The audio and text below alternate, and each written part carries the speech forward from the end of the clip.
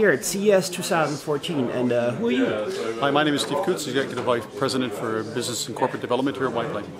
So, what is this company? Wyplay? Is it a company? Wyplay, yeah. We're based in France right now, where most of our customers predominantly we do the software for the TV experience right now. Predominantly in Europe right now. We're on a global expansion. We have offices in Brazil, we have offices in India. We'll be opening up an office soon in Singapore and here in the United States. Does that mean your software is running on all these boxes? These are what we've done now. Yes, yeah, these are all partners of ours right now. So we've also launched our software typically in an open source model right now. And if you look at the ecosystem, we have partners that are in the set-top box market. So all these customers here right now are the set-top boxes that will be in your home providing the TV experience, for example. Skyworth, you have K-On Media, for example, a Korean company here. OpenTech, Amino, Koship, Cisco, obviously a well-known brand. Samsung, Huawei, Changhong, AirTies. Okay. So we work with most of the major set-top box vendors here right now. So is this explaining what you do? This is explaining what our Frog offering, which is our open source here right now, is offering right now. So if you look at it, we have a generic offering where we provide the validation tools, the middleware itself. We run on several silicone platforms right now. We'll come into that in a minute here right now. So that's the generic. Then we make from that several reference implementations right now for time to market to get the customers going here.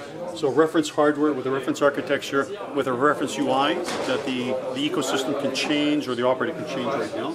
And then our marketplace right now. So where third parties can develop and innovate on top of our platform and provide their solutions not to us, but to the community at large. So the ecosystem is predominantly, if you start from the bottom here, starts with the actual chipset itself, whether that be MIPS-based chips or ARM-based chips. We work on both. So you work on MIPS and ARM? We work on MIPS and ARM. Or first MIPS and later ARM? Traditionally it's been on the MIPS right now, but now we're seeing that ARM is making a very good penetration into the set-top box market right now. We have our demonstration over here, which is running, one is on an ARM, one is on a MIPS. So we're seeing general acceptance right now of ARM in this industry. So from the chipsets, we work with several chipset vendors. I'll show that in a minute here. Several set-top box vendors, so you're moving up the ecosystem here. Several systems integrators or scaling partners, we call it right now. And then the partners into the third solutions here. So it's our open source type solution here.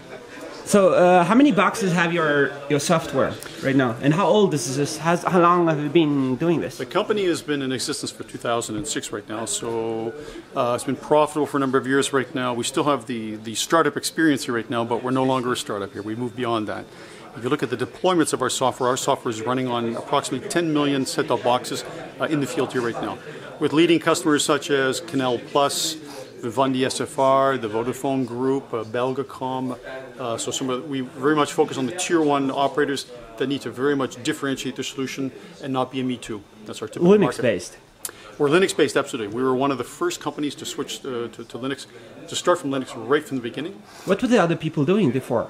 Proprietary operating systems, for example. Nothing to do with Linux? Nothing to do with Linux right now. So I think, and you're seeing as a general trend, we made the right decision because Linux, based on Linux right now, it's innovating all by itself, and we ride that wave going up to the fact that we've been using Linux from the beginning in 2006. So it was a very good architectural decision from us in the beginning. So some of our chipset vendors here that we're working with here right now.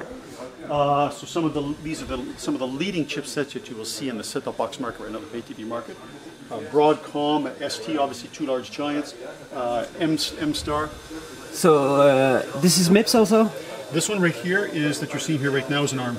This is the ARM one. This one's an ARM right now by the And ST. this is a MIPS one? This one right here is going to be the MIPS.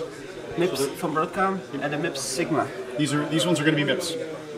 Yep. There's no Realtek?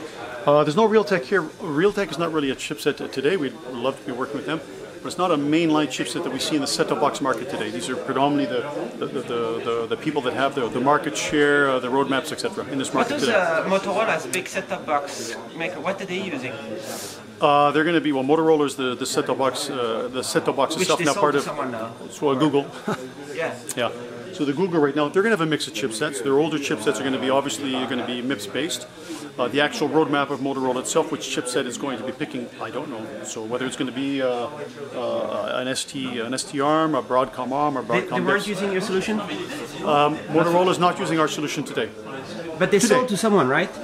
Right now is... Somebody's Right, that one. If you look at Motorola today, it's the Motorola set-top box business right now is it was purchased by Google.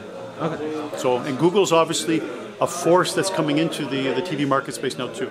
So can we see some UI of how it work, or absolutely? This is our demonstration unit here right now. This is our reference design, we call it here right now. Is it 4K support for the UI? We have 4K support, but in this one right now, this is not a 4K solution here right now. So if you look at the reference UI, our demonstration's cut into two pieces here. There's what's on the TV here right now, and then we have the multi-screen experience here also, which I can demonstrate to you.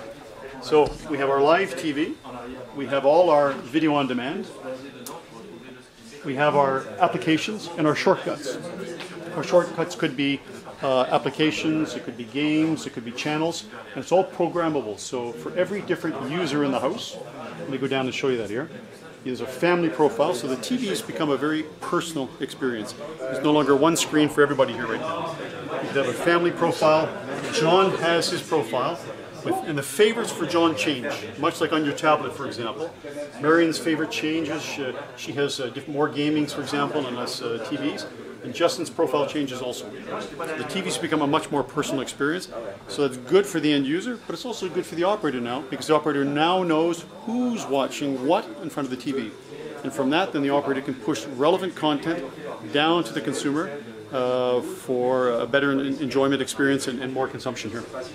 So coming back to just the TV experience itself, live TV. So my channel zapping, I go to the bottom, I can see AMC, what's on now and next, Showtime. If I wanted to go into Showtime, I can now record this. I have a recording indication here. My next channel, just remind me when it starts, I want to watch it. I'll go back to my TV experience here. If I go into the top, well, actually go to the right here, where what's interesting we're seeing is social TV has become very, very important right now. If I click to the right now, I have a concept of buzz on. So if I click on that, what it's saying here right now is if I'm an operator, whatever operator is we're talking about here now, this is the audience. This is the least number of people are watching these channels, and the largest audience now are watching these channels. That's one dimension. And they're telling you right now by Buzz Plus is they like what's on or they don't like what's on. So you can come home. The idea is to really come back to this concept of pushing the relevant content down to the user to simplify the selection process. Do you have like a personalized recommendation per user? We do. I can go into that instead with a recommendation engine. So it means like the third season of Homeland is not that good. Formula One is really good. Not even the third season. This specific channel right now, and it's been voted on by the users, by the operator right now in real time. So in this case here right now, the most popular channel is Body of Lies in my universe right now of my operator, and maybe I want to watch that. I click on that and watch that. So I switch to, I'm now watching the Body of Lies. Is there any way to like, because there might be many people at home, and some people have different tastes, to have different profiles? Or? We do. There are. Everyone knows there's a different profile. So if I go back to my home here screen, this is Justin has his profile. Nice. Okay. Marion has her profiles with all her favorites. So let's take Marion here, for example. If I go into Marion now, you talked about the recommendation engine here. This is all the recommendation here, this block here. And we do the recommendation based on either live EPG, video on demand, or applications. Nice. And the percentage is now the fit, based on your experience, it knows that this has a 90% fit of what you like, and it's on live. We don't do the recommendation engine, we integrate it. There's several very good recommendations out there, and we're agnostic when it comes to that. With one of our operators, for example, Belgacom in Belgium, they're using the Gini recommendation engine, for example, so we've integrated that into their solution. It's a very effective way of coming back to the question of getting the right, relevant content in front of the consumer very quickly. Can the consumer choose which recommendation engine to use? Or is that not the consumer, the operator. The operator does. The operator has to do that. And some consumers, kind of like me, cut the cord a little bit and have lots of downloaded stuff. Do the boxes support that, or do your recommendation engine recognize the titles of movies if you play over USB or something? Or local network? Well, the answer is it depends. What's the operator wants? Yeah. So typically in all these boxes, you're going to have a USB slot in front, and there, if you download all your content onto, for example, onto a computer, we at Wyplay right now, our middleware, we come from that market space where it's playability. If you plug in, if the operator wants it, you plug in the USB key there. We can recognize what's on that key. We can play anything on that key, and we can record to that key. whether it's MKV Nice. format, anything. So Any format, all that works. That's- and the titles would recognize the movie and say you should watch these now and those based on what. then it comes to the recommendation engine, because that data has to be fed into the recommendation engine. The recommendation has to be able to recognize that, filter it, get the right metadata, etc. But yes, it's possible, absolutely. That's what the recommendation engine has to do. And like the 10 million users that have your solution have this, or only the newest UIs on some of the boxes, the latest ones, or it's the same middleware and all those 10 million consumers today here right now. What's different? they all have something that looks like that good. All our software is good. Yeah. But really, it's the look and feel is different for each operator. The operator decides it's the same engine underneath it, and the operator decides which functionality they want to deploy and use. So This is really good looking Linux. it is, and as we said, we were one of the first middleware providers right now to make that decision to start on Linux, and really was one of the best architectural decisions that we made. So But who else is doing something like this? Well, we have our competitors, and you'll see them at the show here. So there's. What's the name? You want to say? No. No, But who's number one? Who's like bigger? Well, if you look at the number, there's several ways of measuring the middleware right now. You have middleware which comes from it. So if I take a set-top box vendor here, a lot of them have their own in-house middleware that they sell. It's high volume. It's typically not the more feature-rich type of solutions here. We're in the category of we're an independent middleware provider here right now, meaning that if you look at our board, we're not owned by a silicone company. We're not owned by a set-top box company. We provide the middleware to the operators, and that's it. They can pick and choose the silicone they want, the set-top box, everything else. So we have several other competitors in that space right now. Some very good ones. I mean, we talk about, for example, with Cisco with your NDS. I mean, it's a good company. They do Linux also. They're starting to do Linux right now. Okay. Yeah. You have the OpenTV, which is also a very, very good competitor of ours right now. See, there are competitors, but these are good companies. I'm not going to knock them. They have a very strong position in this market here, is because they've been good. So. Yeah. But how about applications? Let's say, doing stuff with Android. Is this something your company's thinking about or doing? Or? Well, for us, Android is a complex question here right now. Android is essentially it's another operating system here right now. We're seeing Android making some inroads into the TV market space right now, a lot through the retail, okay, where you're seeing boxes that have Android with Android TV. Part of the challenge with that right now with Android is there's two dimensions. First of all, Android needs a very strong processor to run on with a lot of memory. ARM? It's ARM-based, typically is what they want to run on, is what Google recommends, with a lot of memory. And that drives up your bill of materials. And now if you're an operator that has 5 million subscribers into the marketplace, for example, like that, there's a significant bill of materials by providing a processor that's going to be able to run Android. That's just on the set-top box.